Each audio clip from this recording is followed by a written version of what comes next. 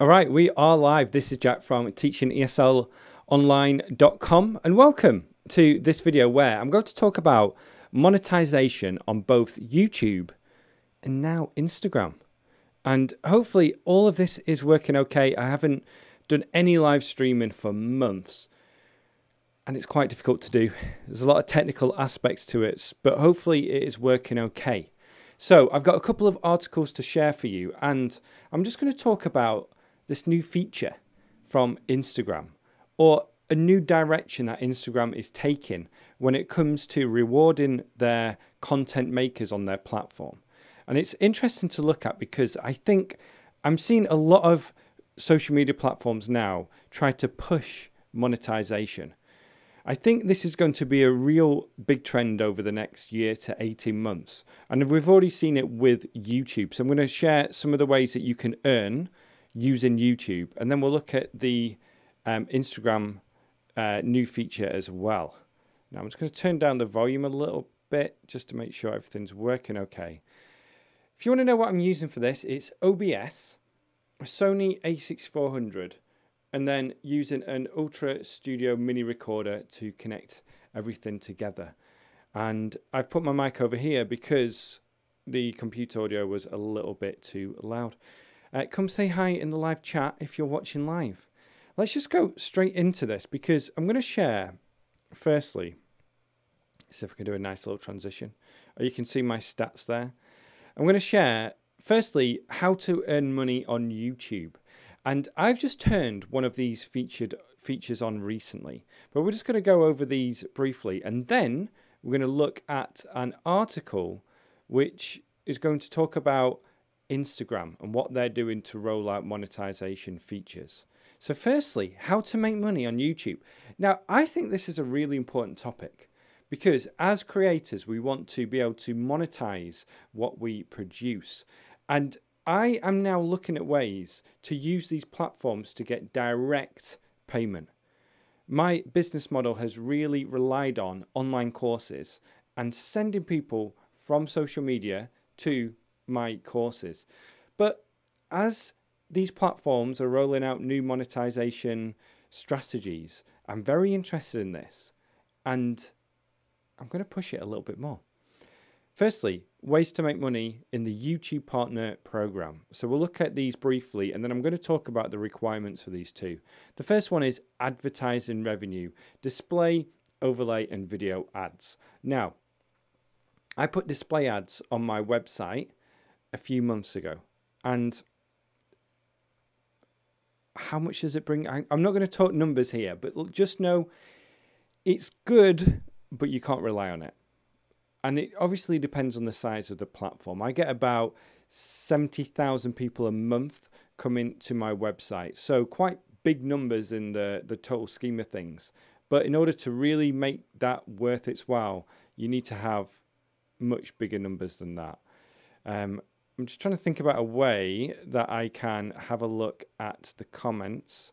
I am going to pop this out. Pop out chat. Perfect. Okay. And then go back to this. And then I can just bring up the chat over the top. All right. It's been a while. Advertising revenue. Okay. And then this is when you monetize your channel for ads to show on your channel too. I like this. I've had them on since the beginning. What's been interesting this year is that we've seen CPMs drop, but very recently they've gone up again. And I think that this is because people are moving away from Facebook to advertise on YouTube. There's this whole thing going on at the moment. I don't get into the politics side of it, but just know that certain advertisers are pulling ad revenue away from Facebook, but they still want to advertise. And I think that this is going to YouTube because I've seen a 25% increase in CPMs just yesterday. It was flat, 25% jump. So that's good. It's great to have. The next one is channel memberships. And I think that YouTube are really going to push this year. This is your members make recurring monthly payments in exchange for special perks that you offer. Now, the membership model has been big in the language learning, language teaching, just educational space in general. So people like to have membership programs where you sign up for special perks. And you can also think about things like Subscribestar and the big one, I can't think of what it, Patreon, where people on YouTube have sent people to their Patreon to give them special perks. But just going straight through YouTube makes it much easier. I turned this memberships on recently, and I'm just going to check, but what's frustrating is that they don't, at the moment, the join button isn't on my mobile website. Now let's see if this will work, if you can see this, if it's going to focus. So this is my YouTube channel. It's picking up the face there. But this is on my phone. It says subscribe, but it doesn't say anywhere for you to join. And even if we turn on a video, there's no join button. And that's something that will probably come on in the next few days, hopefully. But if you go on the desktop version, you can see it. So I'm not getting a lot of people joining for that reason. And I'm not sure how this is going to work over the long term. We'll see. Patrick is here from Lima, Peru. Very cool. Spent some time in Lima in 2007. The next one, merchandise shelf. Your fans can browse and buy official branded merchandise that's showcased on your watch pages. Now they're pushing this a little bit more. They're trying to do it in such a way to make it as easy as possible for people to buy merchandise from your YouTube channel. Now I've spoken to a few creators. This is not a money-making option. Very minimal. Very minimal. Even big channels, people say, I haven't had any sales, or I've had 2 t-shirts. And I think it just depends on your brand and who people are that follow you and if the merchandise is any good.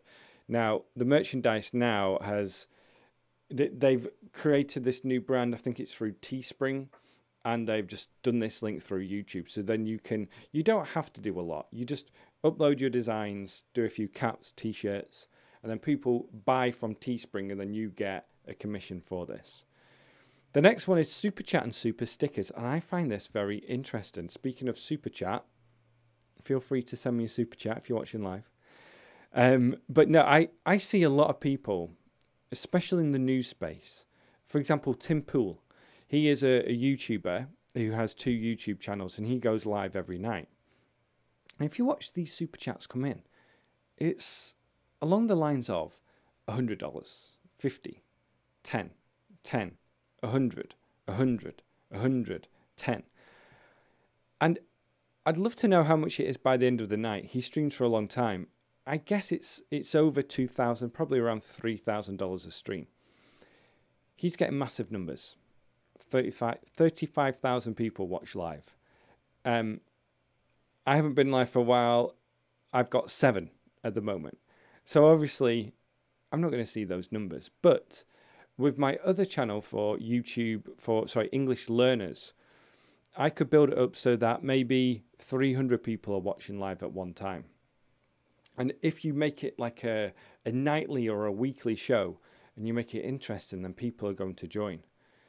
So that's something I'm looking at doing a little bit more.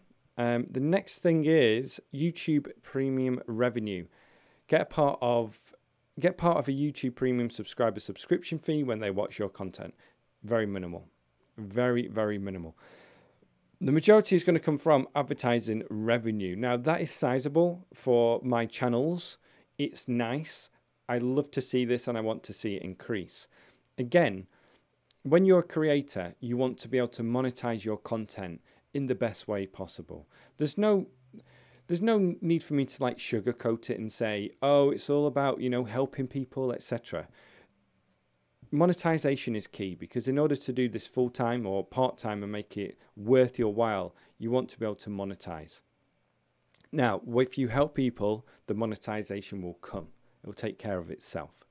So just to think about how those two things connect together. Hello, new tutor from USA. Good to have you here, GL. Now, when it comes to being able to monetize on YouTube, Once you've been accepted in the YouTube Partner Program, you may get access to these monetization features.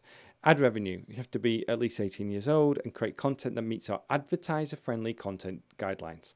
This is a very key issue at the moment, and that's why a lot of people are moving away from Facebook and looking at YouTube, because YouTube for the last 2 years, 3 years, maybe more, they've been stuck in this whole advertiser model where they're getting a lot of pressure, wherever this pressure is coming from, to reduce the amount of content that might be not advertiser friendly.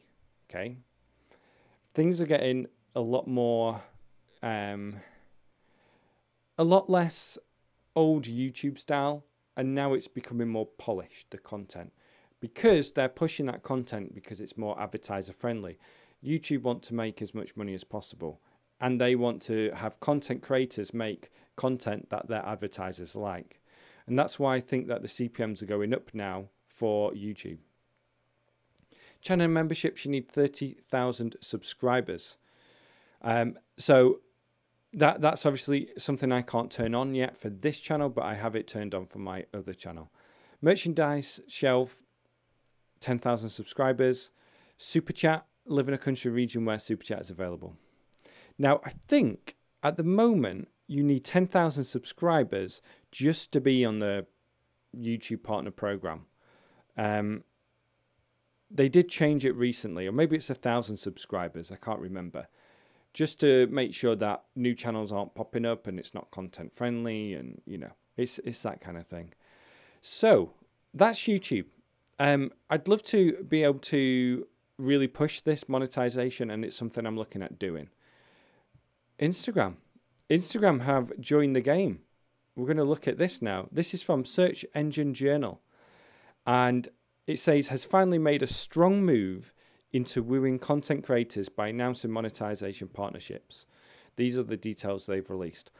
I don't think it's a strong move at all. I think it's just a testing move, because we're going to find out in a moment this is not available for everyone. So there'll be 2 initial offerings, ads and badges. Now, ads and badges. This is going to sound very familiar to what YouTube are doing. They've also noted they will continue to expand their live shopping offering as well. So let's read about IGTV live badges. Instagram TV. There will also be badges sold through Instagram Live, which will be tested next month with a small group of creators. Viewers can choose between 3 badges ranging in the 99 cents to $4.99. Once a badge is bought, it will show in front of a user's name, and their comments will populate higher than others. So this is a super chat. Let's just say it's a super chat. IGTV will not be taking a cut of this revenue at first, but will move to a revenue sharing model in the future. So they won't take a cut at first, but in the future they will. And then the other one is IGTV ads. Ads will be showing and monetized for an initial group of 200 approved creators. The ads will be from larger brand name advertisers such as IKEA, Puma, Sephora and others. A 55% cut will go to the creators, according to Justin Osofsky, Instagram COO. So only 200 people. Users will only see ads after clicking away from the feed preview to the full screen version. So when there's an Instagram TV, what happens is you can put a preview in your feed, and then if someone clicks to go to Instagram TV, there'll be an ad shown. They'll last up to 15 seconds. Unlike what users are used to,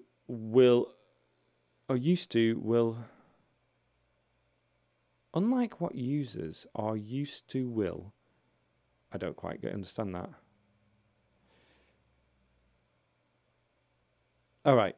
Anyway, but when there's an ad in a story, people swipe up. But when there's an IGTV ad, you can just click through. So this is interesting. I think this is going to be, people are going to push this, or Instagram. Let's go back to this scene. Yeah, I think Instagram are really going to push this over, the next few months especially. And I think this is great for creators because this competition is going to be fantastic. Again, creators want to be able to monetize their content, and I'm seeing other sites as well push monetization for content creators. So Facebook introduced, I think a year, 2 years ago, ads, in-stream ads for videos, and also support. So like some type of membership style, but it's only for massive Facebook pages. I have 50,000 followers on Facebook, or likes, whatever they call them these days. And I did push live or just video in general to try and boost my numbers to see if I could meet the requirements for the Facebook advertisers, but very difficult. You need a lot of views. I think it's 180,000 1-minute views in 60 days, which on Facebook is difficult to get if you're not creating that kind of viral content that Facebook likes. So prank videos do very well.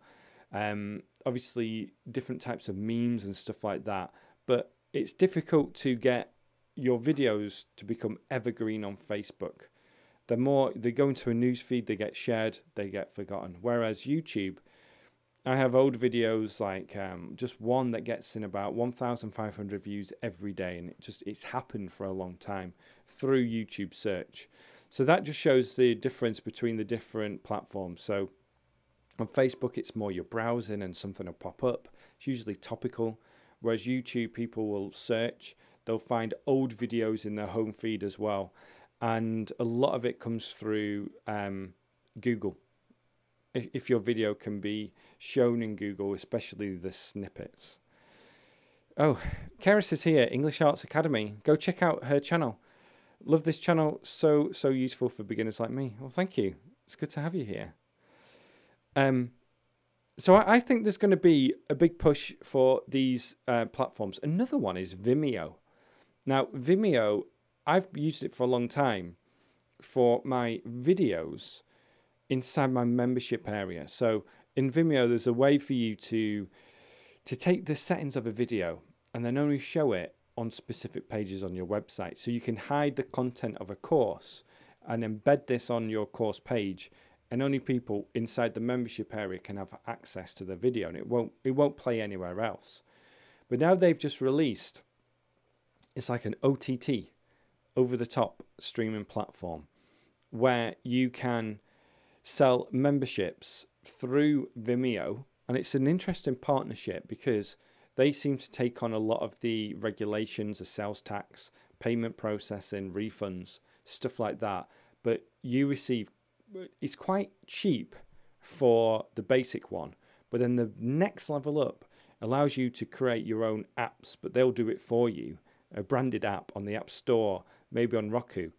That is very expensive. But it's interesting to see that they're in this game as well to try and push content creators to sell more premium content. So we're seeing it on Instagram. We're seeing it. YouTube have really stepped up their game over the last year, introducing super chats and memberships. I don't think they've done a good job with memberships, or at least I don't know anyone who's doing really well from it. But I've started to do it because I see it as more of a long-term play.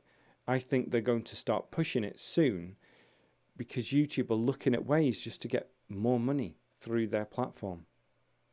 That's what they want. They can't rely on the advertiser model completely. They want to see other ways of monetizing things, and they obviously take a share when someone signs up as a member on YouTube. So those are the things I wanted to share today. If people are around, if you have any questions right now, let me know. Just leave a question in the chat. If you're watching the replay of this, I hope you are enjoying it as well. I'll just let you in on a couple of things I've done to create this. I'm back in the office. This is a little cool feature. There's a light back there, and then I see if I can grab one. I use these, which I think they came with one of my lights that I bought a little while ago. But then it allows you to obviously change can you see how the difference is there? If I put it over the light there, changes the light color. And my thought was, I had this background over here, but it was falling down and I didn't want to do the whole wallpaper background again. So my idea was to put that back there, and then I can just mix it up with different colours. So for the Teaching ESL Online, we've got more of a blue feel because that's the brand colour. And then for To Fluency, is that a yellow or orange? But to do that for To Fluency, maybe I'll use a green for To Fluency as well.